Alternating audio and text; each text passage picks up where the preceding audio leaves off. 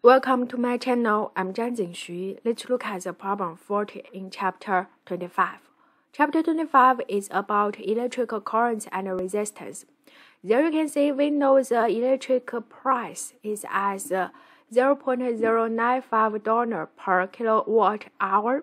Ask you, how does it cost to leave a 25 light on day and night for a year? So what does that mean?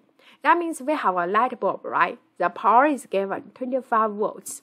And then the time taking for it is the electric current goes through is day and night for a year. So we can see there are 24 hours per day, and 1 year is 365 days. So we use 25 times 365.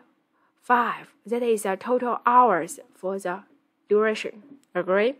Now we need to find the energy consumed in this year. So we use the power times time taken. So 25 watts times the total hour in 1 year. So you can get the final answer as 219 kilowatt hour. Now it tells you per kilowatt hour, the price is as $0.095. So you use this price times the total energy. You get the final answer as $21. Thank you.